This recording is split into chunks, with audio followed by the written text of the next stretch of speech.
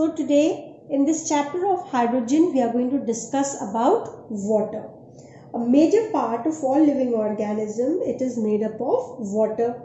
Even the human body has about 65% of water present in it. Even the plants, they have 95% of water present in them.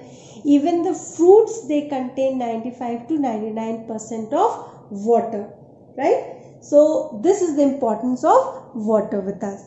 Then now we talk about the structure of the water molecule. What do we know about the structure of water molecule? We know water formula is H2O. So one molecule of water contains two atoms of hydrogen and one atom of oxygen, and they are always found in they always form a bent structure with an angle of 104 degree 5 prime, and the bond length of each oxygen and hydrogen, it is 95.7 pm, right? And what did I tell you? The angle between hydrogen, oxygen and hydrogen is how much? 104 degree 5 prime, right? Now we also know that water, it has a polar nature, right? What do we understand by this word polar nature? That it has both the charges present on it. That is, slight positive charge is found on hydrogen and slight negative charge is found where? At oxygen. So the oxygen atom is more electronegative and it has a stronger attraction for electrons as compared to the hydrogen atoms. Therefore, the shared pair of electrons between oxygen and hydrogen atoms of this OH bond in this water, it shifts more towards oxygen atom. As a result of this shifting of electrons, the hydrogen atom, it acquires a partial positive charge over here, and the oxygen atom, it acquires a negative charge. Thus, what do we see over here? The polarity is developed in both oxygen as well as hydrogen, thus forming a molecule of water, right? So, the two OH bonds, right, in the water, they have the polar nature, and this water molecule thus is said to be highly polar in nature. Highly polar in nature. I hope this is clear.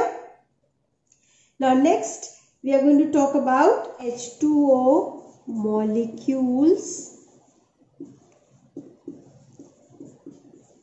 in water. So in liquid state, what am I talking about? In the liquid state, the H2O molecules, they are held together by hydrogen bonds, okay?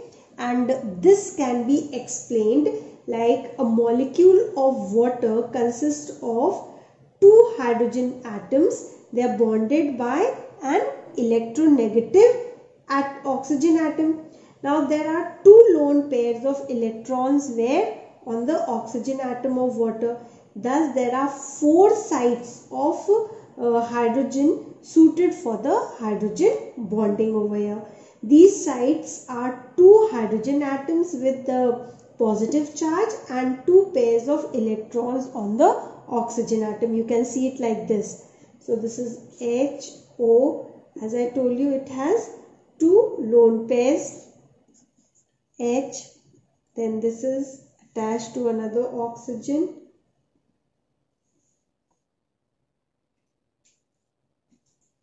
Hydrogen is attached to oxygen.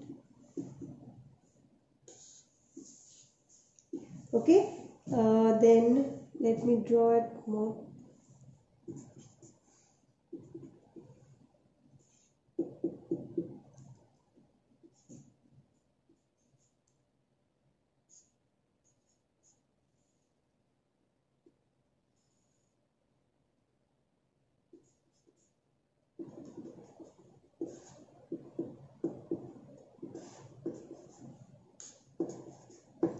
So this is the hydrogen bonding that we find between hydrogen and oxygen in the liquid water. Clear? So what do we see over here? That each of the hydrogen atom of HOH or HOH, whatever you see over here, they form hydrogen bonds with the lone pair of electrons, okay, on the oxygen atom of two different water molecules.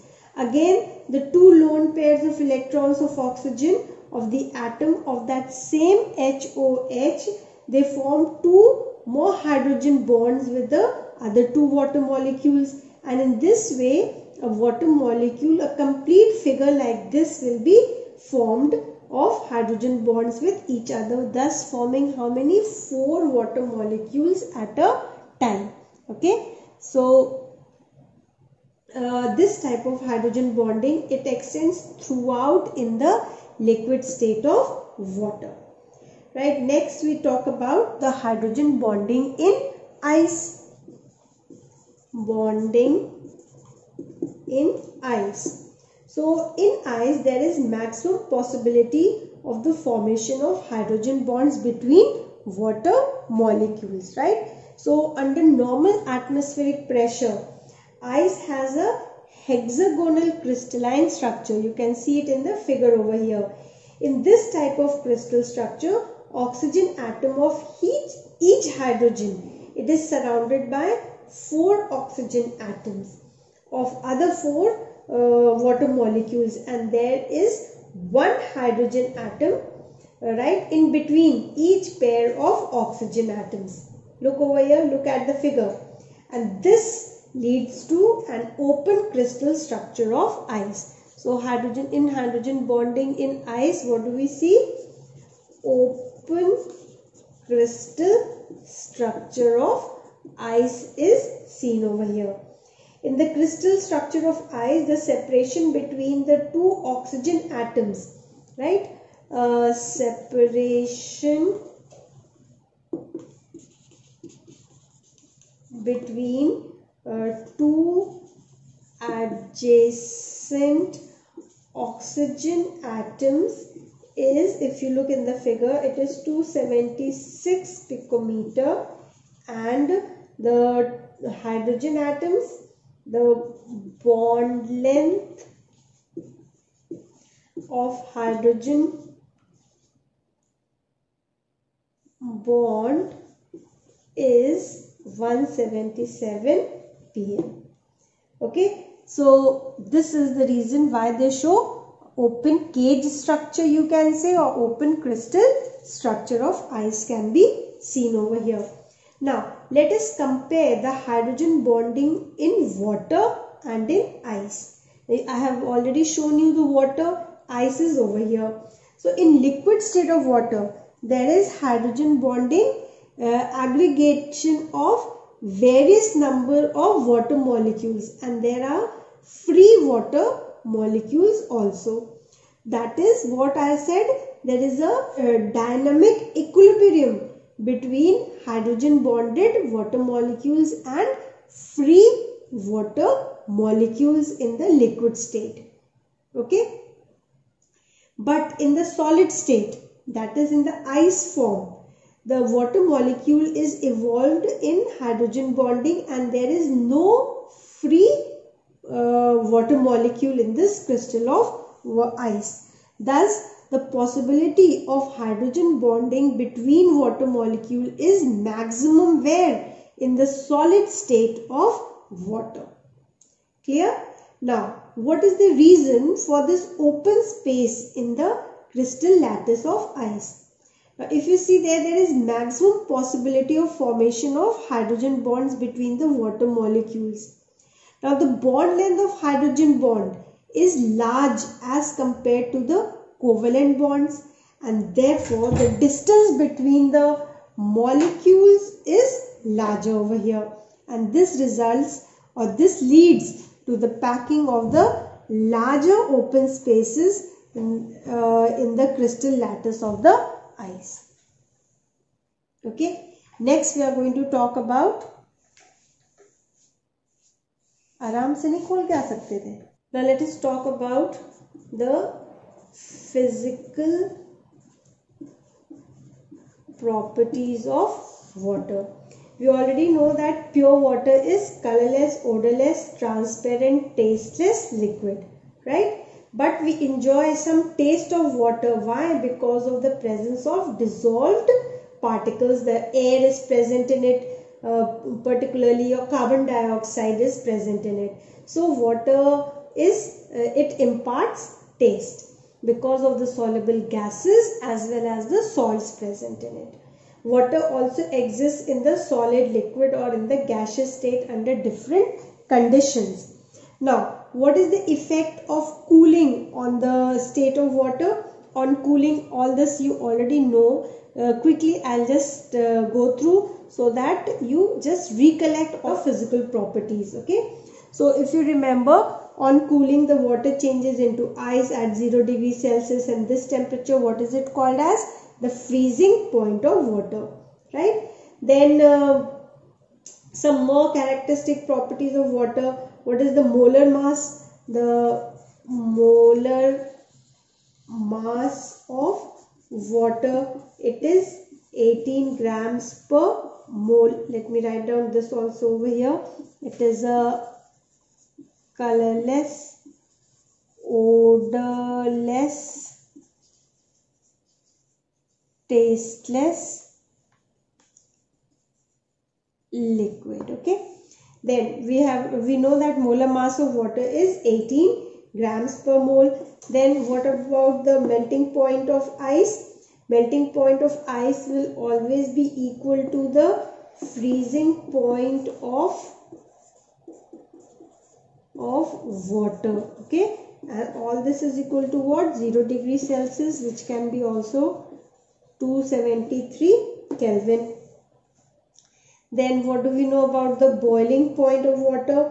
Boiling point of water is equal to 100 degrees Celsius. We can also say it is 373 Kelvin at 1 atmosphere. Okay. Then it has high enthalpy. So what is the enthalpy of vaporization of water? This is equal to 40.66 kilojoules per mole. Okay. Then we also should be knowing the enthalpy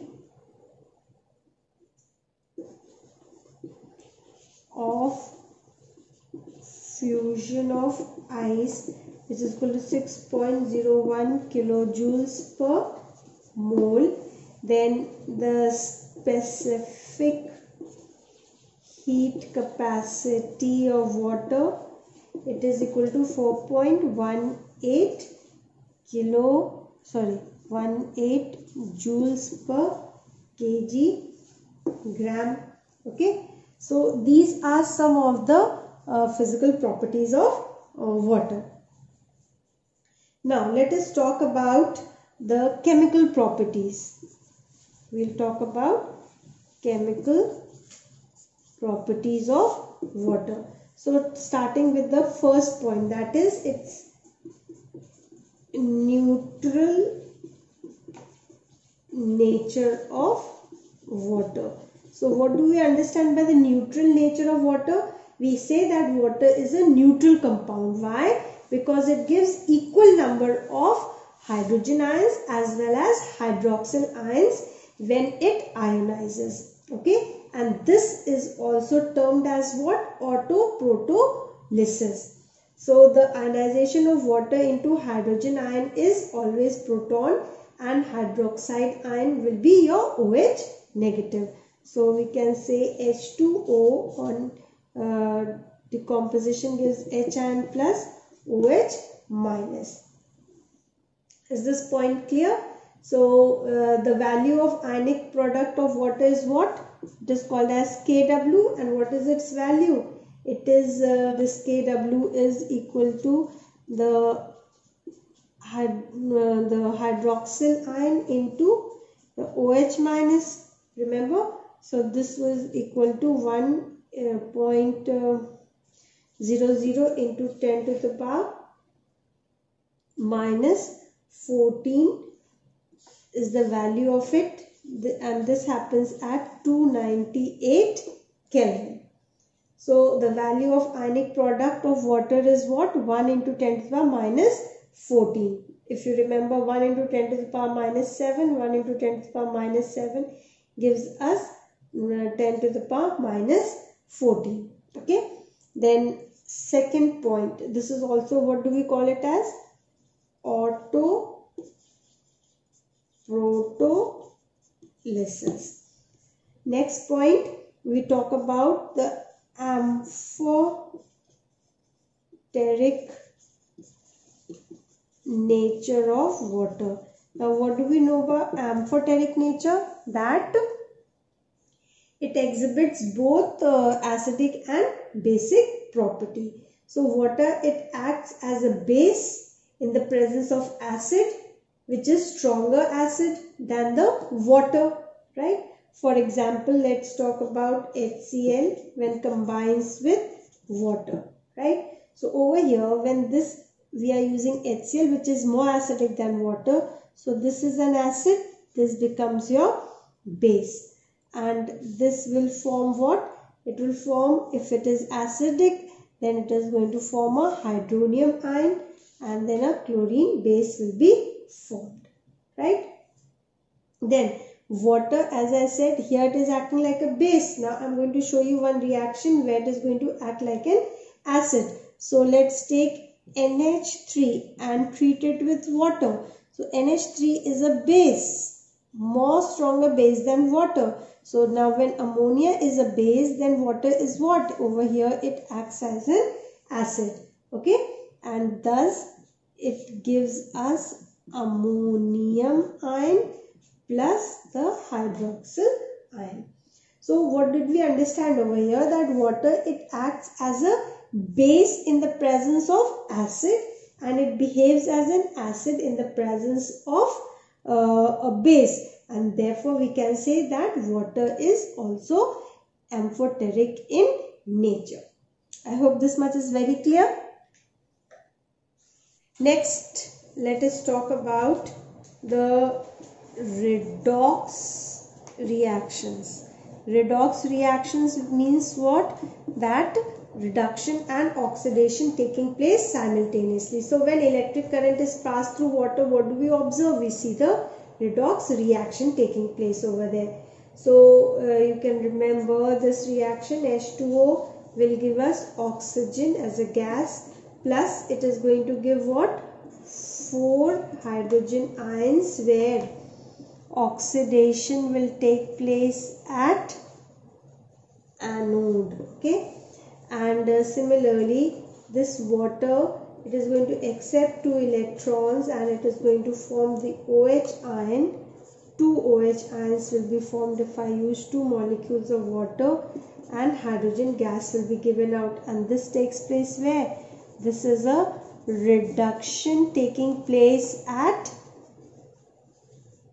cathode. Clear? So this reaction shows your redox reaction. Even when fluorine is passed through water, it shows redox reaction. That is F2 plus H2O. It forms HF plus O2. Over here again you will observe redox reaction. Let's take one more example where water combines with sodium. So it is going to form sodium hydroxide plus hydrogen gas. So in these reactions you can see the redox reaction taking place. The next reaction, the fourth, will be some examples of hydrolysis or hydrolysis reactions. Okay, so over here, like water, it always causes hydrolysis of certain compounds. Let's take for example like P4O10 when reacts with water. So let's start balancing also. This is going to give you 4 molecules of phosphoric acid. Similarly, aluminium carbide, when treated with 12 molecules of water, it is going to give you 4 molecules of aluminium hydroxide plus methane. So methane, 3 molecules of methane. Similarly, calcium carbide, when it is treated with water, it is forming calcium hydroxide plus ethene will be formed. Even magnesium nitride, when treated with 6 molecules of water, forms 3 molecules of magnesium hydroxide and 2 molecules of ammonia. So what do all these reactions they show? They show us hydrolysis reactions. Okay. Then we also know that water forms hydrates. For example, let me write down some hydrates formation. So some of the examples could be like CuSO4.5H2O. So what do we call this? Copper 2 sulfate pentahydrate. This is a hydrate of how many molecules? 5 molecules of water. They are linked over here. So how are these 5 water molecules linked with copper sulfate? So remember, the 4 water molecules, they are linked with copper by a coordinate bond, while 5th one is the hydrogen bonded to the sulfate ion. Clear?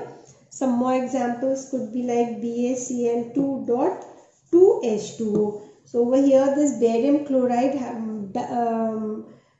dihydrate.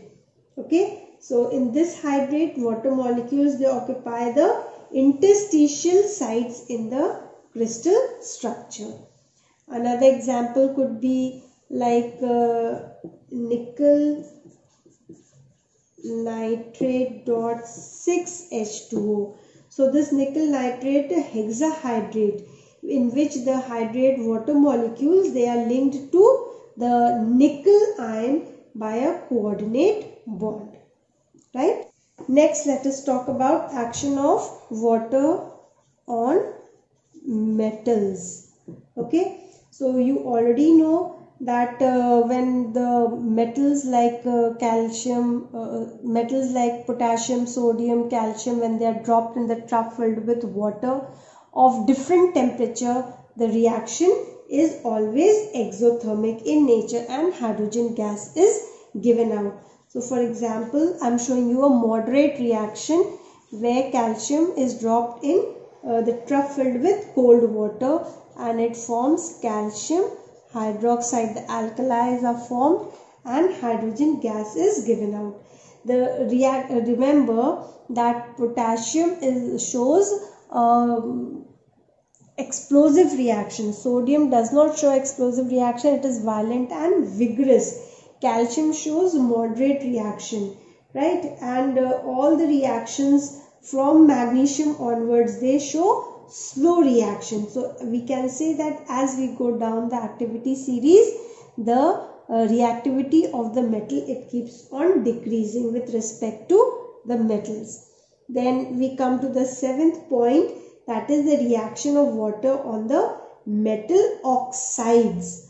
On metal oxides or metallic oxides. For example, the oxides of say sodium oxide or magnesium oxide or calcium oxide, they interact with water and hence they form the hydroxides which are basic in nature. So I give you one example like Na2O. It will combine with water and what is it going to form? NaOH. So what is this? This is an alkali, right, which is basic in nature.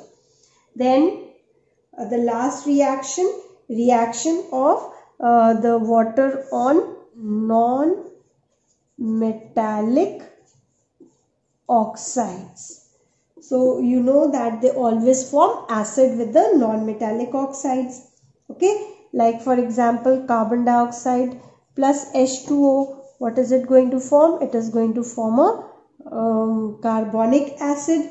Similarly, your N2O5 when reacts with water, what is it going to form?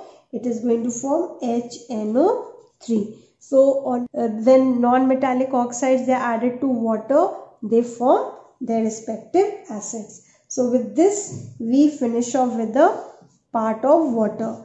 Next time we are going to do hard water, soft water, and also discuss about heavy water. Thank you.